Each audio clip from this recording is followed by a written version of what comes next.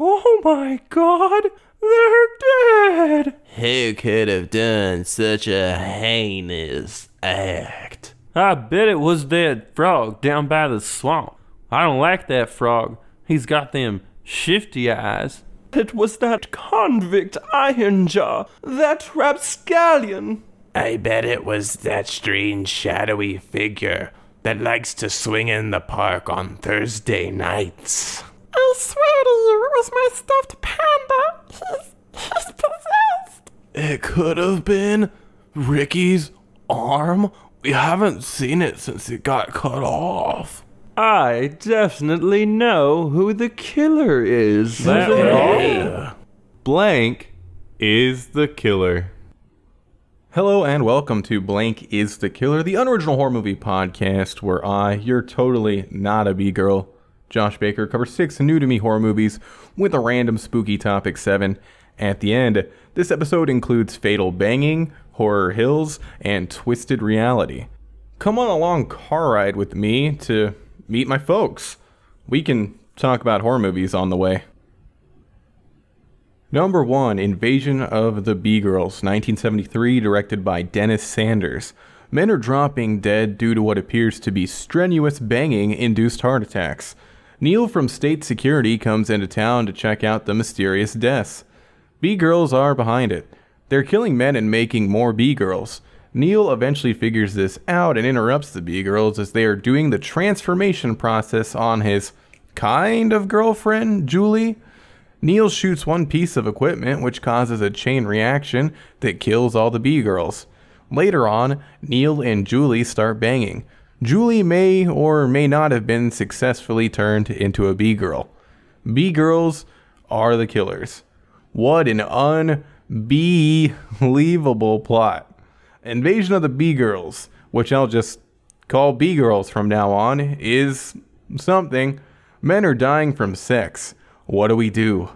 Here's an idea. Let's stop having sex for the time being. What? Are you kidding me? I need to get my bone on. How will we survive without making whoopee? This is something that is brought up in the movie. Sex equals death, therefore let's hold off on banging for 2 seconds. Makes sense to me, but the town was not having that idea. Hours after the no sex idea was brought up, all the men in the town's horniness rose to dangerous, go out into the streets and assault women levels. Yeah, a group of guys attempt to force themselves on Julie hours after being told men are dying during sex. Can't even dissuade these rapists with death. The man that instantly blows back against the no sex idea is the man that looks least likely to actually have any. I believe we learned that Mr. Mad About Abstinence is actually gay and is with a nice teacher dude. Mr. Mad still sleeps with ladies at times, so he's killed by a B-girl. Teacher dude, who I'm 100% sure was gay, also dies after banging a B-girl. Weird. Why even have gay characters if they meet their demise by B-girl seduction? From the get-go, it's obvious that something weird is happening. A bunch of women are cosplaying as Corey Hart. They're wearing sunglasses at night. And also indoors. If I showed up to an emergency town hall meeting and more than one person was wearing sunglasses indoors during it, I'd think the shade wearers were up to no good. The sunglasses are surprisingly never called out. I'm not even really sure why the B-girls wear them. During intercourse, B-girl eyes turn fully black. Okay, don't want people seeing that. Sure. Thing is, their eyes appear to be normal at other times. I don't think B eyes are extra sensitive to light or anything. We're introduced to a couple that hates each other. The husband thinks his wife is a real B. Later on, she puts the moves on him, and even though he knows men are dying in weird sexual situations, and that his wife wouldn't entertain the idea before the strange death started, he doesn't even consider not accepting her advances.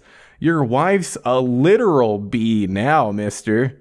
Given that the plot revolves around B-girls banging dudes to death, there are multiple sex scenes in the movie. The longest and most uncomfortable one involves an old professor. We see almost every painstaking moment of the professor and B-girl copulation, including this old dude stripping. On the B-girls poster, the B-girls are wearing Fifth Element-esque costumes. These costumes aren't in the movie. In the movie, the B-girl uniform is a lab coat with nothing underneath. How is a B-girl made, you might be asking? That's easy. A woman is pricked with the golden B-pin, then she's shot with the pleasure laser. After that, she's covered in the ceremonial goo, which may or may not have been collected from victims. Once slathered, the inductee is placed in the bee box, where bees swarm her and completely cover her body. To complete the transformation, all the B-girls are then zapped with the pleasure laser once more. Voila! It seems pretty straightforward. I guess B-girls is a prequel to Orgasmo. All of the acting in B-girls is hamtastic. The special effects include full eye contacts and a bit of pyrotechnics. Is it incredibly stupid that the B-girls' plan is foiled after one dude comes into their completely unlocked lair and plants a bullet in one machine that somehow causes a chain reaction of B-girl death? Oh yeah. The ending is absolutely bananas. Should main dude Neil have gotten Julie blood tested for B-girl before jumping her bones at the end? Probably. Did I enjoy the dead bodies that were just guys covered in some pale makeup making dumb shocked O faces? Yeah. The Invasion of the B-Girls is a dumb movie that can be fun with some friends. Don't worry, the sex scenes are so awkward that it won't make it weird. Number 2, Luz, 2018, directed by Tilman Singer. A girl named Luz accidentally summoned a demon while attending a religious school. Years later, the demon kills some people and catches up to her. Luz is then possessed by the demon. The demon is the killer. I recall watching a trailer for Luz some time ago. The trailer didn't grab my attention. My journey with Luz probably should have stopped there, but I saw people praising the movie online and decided to give it a chance. Luz is a low-budget experimental film created as part of a student thesis. Not much happens during Luz, and what does is purposefully confusing. There's a character from Luz's school days that was at the ritual where Luz summoned a demon, which I'm assuming possessed the pregnant girl who was at the center of the ritual. But the old classmate isn't supposed to be the pregnant girl, but also seems to have been the pregnant girl. The pregnant girl was found dead, so my understanding is that the pregnant girl was possessed. The demon then moved on from the pregnant girl and possessed the old classmate, which left the pregnant girl dead. This theory is given weight by the old classmate dying once the demon leaves her body and enters the doctor, who goes on to hypnotize Luz. It doesn't really matter. Luz cares a lot more about atmosphere and style over a cohesive plot. Even though as a whole I don't care for Luz, there is a very intriguing and well done hypnotism sequence. Luz is hypnotized by the possessed doctor. We then see Luz act out what happened while she was working as a taxi driver and picked up the old classmate. It's a very unique and well done sequence. It's a brilliant way to keep the budget of the film down while still adding artistic merit. I really enjoyed the hypnotism. The acting is all over the place. I found Julia Riedler, who played the possessed old classmate's acting horrendous. Normally, when a movie is in another language other than English, it's harder for me to tell if someone's acting is off or if it's just that I don't understand the language, but the mediocrity of the performance shone through the language barrier. The doctor was played by Jan Bluthart, and he does a decent job. He's definitely the strongest actor. Luz was played by Luana Belis. She was fine, but the movie definitely would have benefited from a stronger lead. The camera work and sound design are a definite strength of Luz. The sound design is what truly makes the hypnotism sequence masterful. There's a lot of interesting framing. If Luz has one thing going for it, it's the aesthetic. If you try to make sense of the plot, you'll be at a loss. So the demon possesses the old classmate to get close to Luz. After Luz becomes aware of this, she bails out of the taxi they're in. Now, the demon knows somehow that Luz is in custody and a specific doctor will be brought in to check on her. Why does the demon end up possessing the doctor instead of the cop who apprehends Luz? Why did the demon possess a new body at all when the demon is shown to be able to control bodies it's not in? The doctor demon puts the cop under its thrall. I know that I'm just attacking the plot here, but a sensible plot is important when it comes to my enjoyment of a film. The plot can be loose and weird like in The Lighthouse, but the plot at least needs some solid bones. You can't just make a movie that's pretty and get a pass. Luz is only 70 minutes, I dig shorter movies. It's a problem if I'm looking at the clock multiple times throughout your 70-minute movie because it's dragging on. Nothing in Luz ever pulled me in after the bar scene with the old classmate and the doctor. I never felt a strong investment in the characters or what was going on. I could see Luz being an amazing short film centered around the hypnotism sequence, but as a whole, Luz didn't work for me. If you are a fan of minimalist, experimental movies that aren't driven by plot, consider checking out Luz. For everyone else, this is a loser and a big skip. Number 3, Get Duked. 2019, directed by Ninian Doff. 3 troublemakers, DJ, Duncan, and Dean, and a homeschooler named Ian head to the Highlands to earn a wilderness award. While on their journey, they encounter a mysterious masked killer that looks like the Duke of Edinburgh. After burning the Duke's leg and escaping the maniac, the boys meet up with their teacher at a campsite. The teacher has a burnt leg, so Duncan runs him over, thinking he's the killer. The boys then put the body in a van that rolls off. The Duke, who's obviously not the teacher, is still alive and now accompanied by his wife. Ian hurts his leg and is left behind. DJ hangs out with some farmers while Duncan and Dean take shelter in a cave. The troublemakers rescue Ian from the killers and chase them.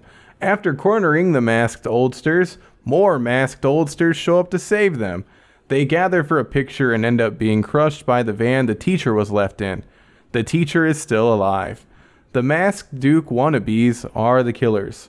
I'm assuming the main 2 we see fail to kill anyone, but the other old masked people say they had a good time killing. Duncan almost made the list, but the teacher somehow survived. The original title for Get Duked was Boys in the Wood. I couldn't find a reason for the change, but I think it was a good idea to change the title since the boys are never in the woods. Get Duked took some time to really get in a groove. The pacing is a bit all over the place. When the troubled teens save Ian, it does feel like the climax, but there's an entire fourth of the movie left. That being said, I did enjoy quite a bit of Get Duked. Did I hate the Deus Ex Machina at the end? Nope. The van coming back into play to crush the evil oldsters was hilarious. The best character in the movie by far is Duncan, who's played by Louis Gribbon. Gribbon's comedic delivery and timing are everything. I'd go as far to say that he single-handedly makes this movie worth seeing. He's supposed to be the dumbest member of the group, but his ill-thought-out plans consistently save the day. Mostly by luck, but they work. I'd say the weakest part of the movie are the villains. Eddie Izzard plays the main Duke, and his performance is subdued. The Deadly Dukes should be cartoony and overacted, but instead they are muted and boring. Why hire a known funny man if you aren't going to capitalize on his strengths? Back to the boys. DJ is played by Viraj Juneja. He does alright, but I don't really find the fake gangster character funny anymore. That's not his fault.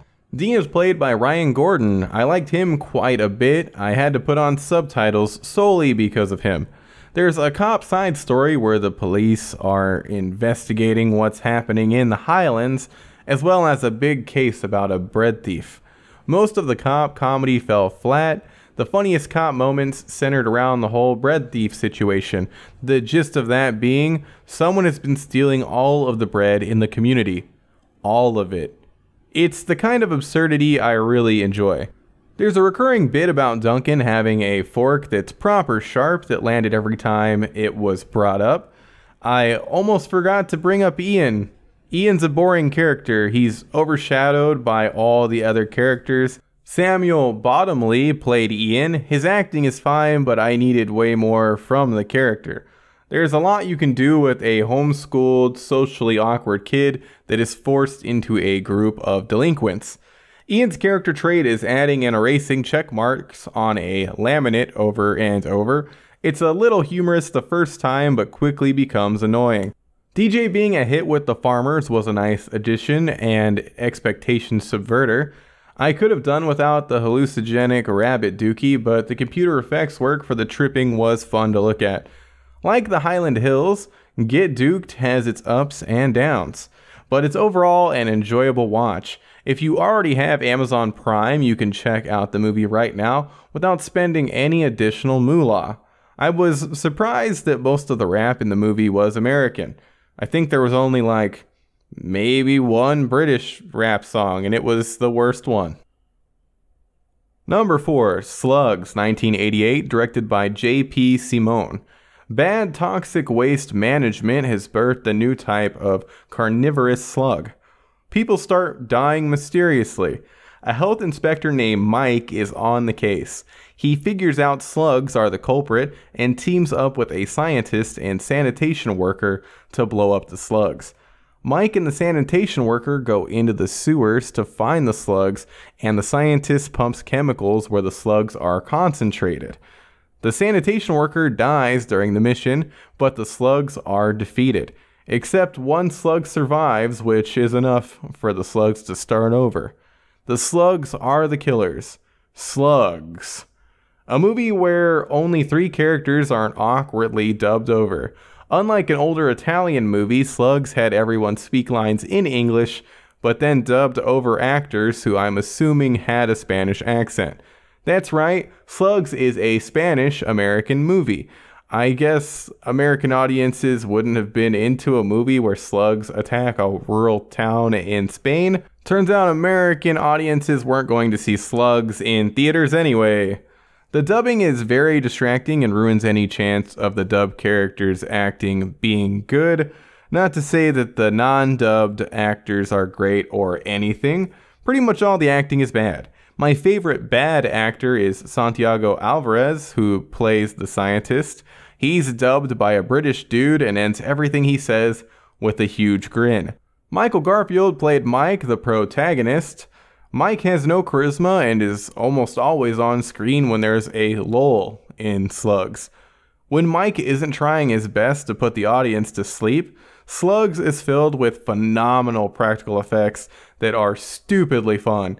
You have an old man chop off his slug-bitten hand, a face explosion, a chest explosion, a blood-spurting ankle slug bite, a naked lady covered in hungry slugs that chew out her eye from its socket.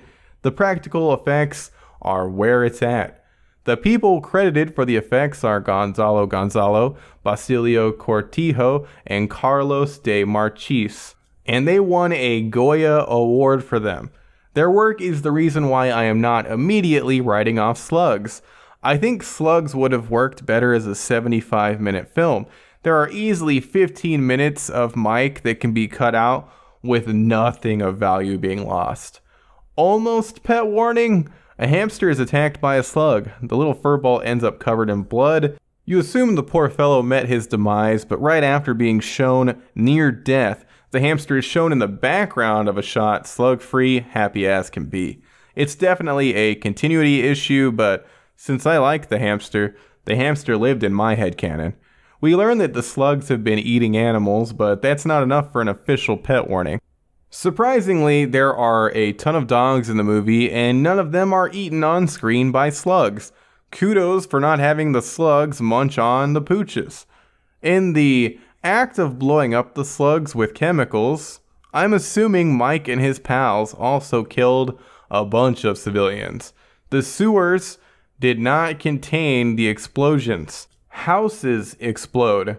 I'm not going to put the blame on the sanitation guy since he pointlessly sacrificed himself during the slug mission that for no reason became the slug suicide mission, but Mike and scientists are responsible for all the people that must have died in the explosions. Why am I saying the sanitation guy died for no reason? After he dies, Mike shows that both of them could have easily used a pipe to get to a ladder to leave the sewers. For the most part, real slugs were used in the movie. The slugs look amazing all the way up until Mike enters the sewer. Fake slugs must have been used during some of the attack scenes, which looked good enough for me not to bother pointing them out, besides this one with teeth. But in the sewers, I guess they ran out of real and fake slugs, since terrible rubber slugs that looked almost exactly like those fake worms you can buy for fishing were thrown all over the place. Slugs lives up to its title and has some amazing special effects sequences where slugs eat people. The biggest problem with the movie is no charisma Mike. It's still worth checking out if you're looking for a silly creature feature. Number 5, Book of Shadows, Blair Witch 2, 2000, directed by Joe Berlinger. After the success of the Blair Witch movie, a native of the town it was set in named Jeffrey is doing what he can to profit off the film. He takes a research couple, Stephen and Tristan, a practicing Wiccan named Erica, and a goth named Kim on a tour into the woods. They are confronted by another tour group, but talk the other group into checking out a different location. Jeff's group wakes up to find all their stuff destroyed except for the tapes from Jeff's cameras with no memory of what happened. Tristan has a miscarriage. Everyone goes to Jeff's to try and figure out what happened. Supernatural events take place. Erica is found dead, and the tapes show the group ritualistically killing the other tour group at the behest of Tristan, who appeared to be possessed by the Blair Witch. Possessed Tristan is killed by Stephen. Jeff, Kim, and Stephen are arrested. The cops have tapes that show all of them killing people, which doesn't line up with how they remember things. Jeff, Kim, Stephen, and Erica, at the command of the Blair Witch, are the killers. Unless it's a mass hysteria thing and there just happened to be a group of that many people that were down to clown with murder. The Blair Witch Project is easily one of the best horror movies ever made. Book of Shadows, Blair Witch 2, which I'll shorten to Blair 2, is puzzling. Why was this made? Well, that's easy enough to answer. Money. Was there any other reason, an artistic vision, or a drive to continue the story? Joe Berlinger, who directed and was half the writing team, might believe so, but I don't. Who's Joe Berlinger? What other movies did this dude have a hand in before he was handed the reins to Blair 2? I can say with certainty that unless you're a big documentary fan, you have not seen or heard of anything else this man has done before Blair 2. That's right, the director of Blair 2 is a documentary filmmaker through and through. That isn't inherently a bad thing. If I was tasked with creating a sequel to something like The Blair Witch, making another cursed documentary sounds like the play. It might be the only play. A documentary filmmaker was hired, so in an alternate timeline, Joe did the impossible and created a highly regarded horror documentary follow-up to The Blair Witch that wasn't derivative. Unfortunately, we're in the bad timeline where he made a film that completely missed why the original was successful. It felt real, it was simple, it had amazing acting. Currently, I'm having trouble with the idea that Blair 2 wasn't purposefully made as an over-the-top horror comedy. You have goofy over-the-top characters like a douchey local, obnoxious Wiccan, stereotypical goth, and a cartoon sheriff. All of the horror events come off as humorous, like the weird little girl that walks backwards while jittering around like an inflatable man outside of a car wash, and the creepy, old-timey clothes-wearing kids that cause Kim to slowly and meticulously drive a van into a tree. The group's naked when they ambush and massacre the other tourist group. During serious conversations, songs like Rob Zombie's Dragula can be heard playing softly in the background. In other scenes, the late 90s and year 2000 score is front and center. I would like to list some bands included. the aforementioned Rob Zombie, System of a Down, Marilyn Manson, and Queens of the Stone Age. I enjoy all of those acts. Do I expect them to show up in a sequel to The Blair Witch? No. The acting in Blair 2 is a laugh riot.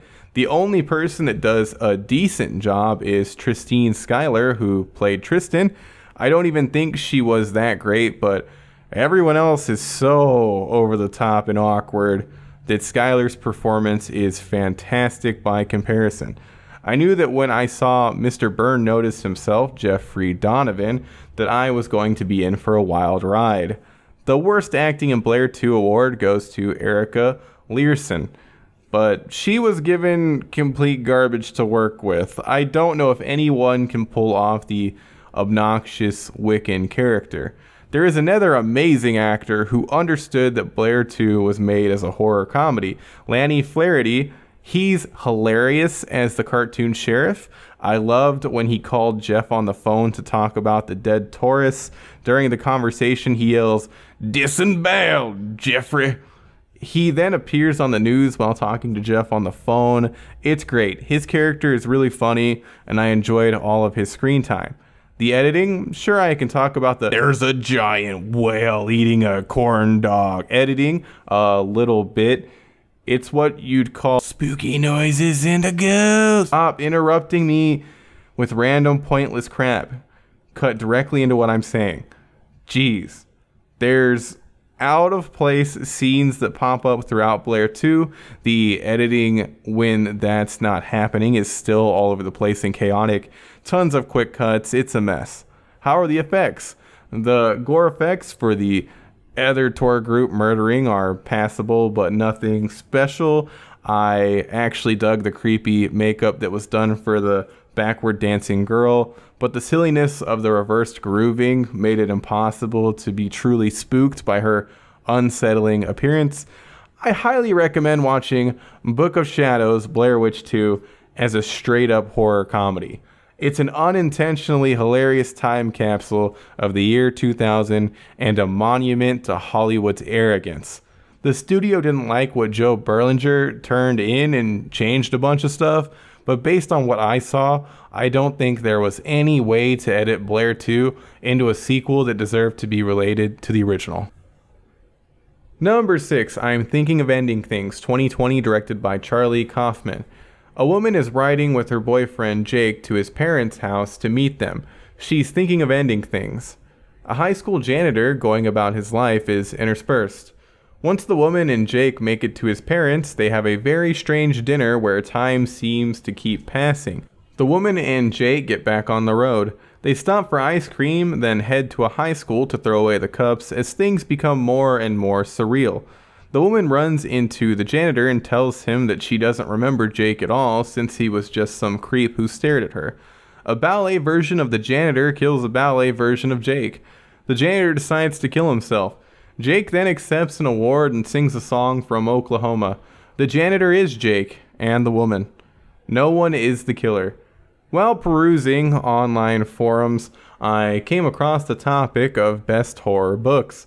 One of the most brought up books in the replies was I'm Thinking of Ending Things. I've had House of Leaves for over a year and it's been sitting in a drawer with a bookmark about 30 pages in ever since. Obviously, I was never going to read I'm Thinking of Ending Things myself, so I hopped over to its Wikipedia page and checked out the full plot summary.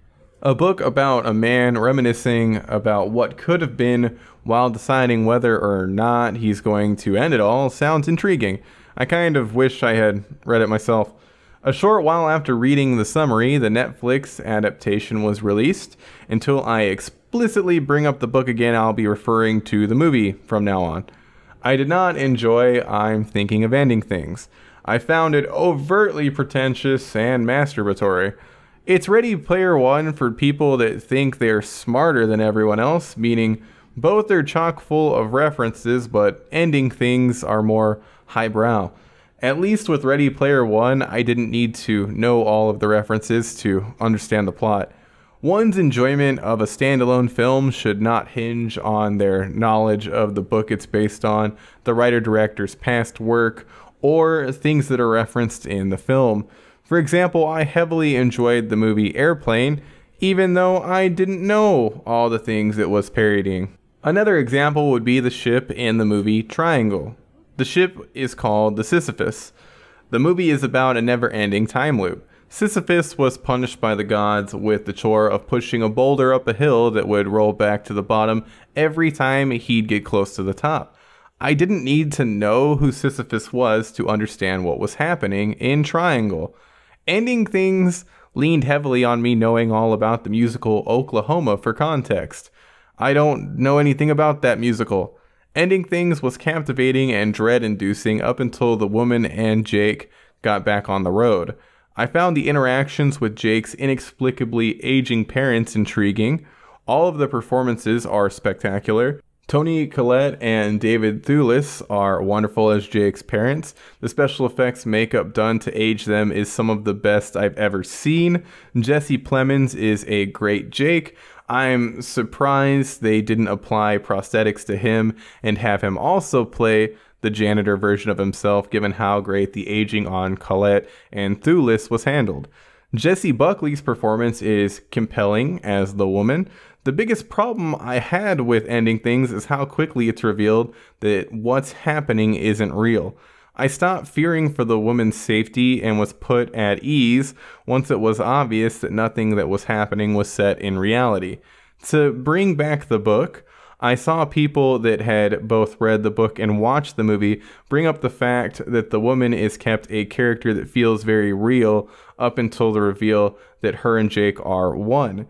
The ending of the book is very different from the film. The book has the woman realize that she is part of Jake after running away and hiding from the janitor and eventually being found. Janitor Jake then says he's thinking of ending things, which leads to the woman killing herself.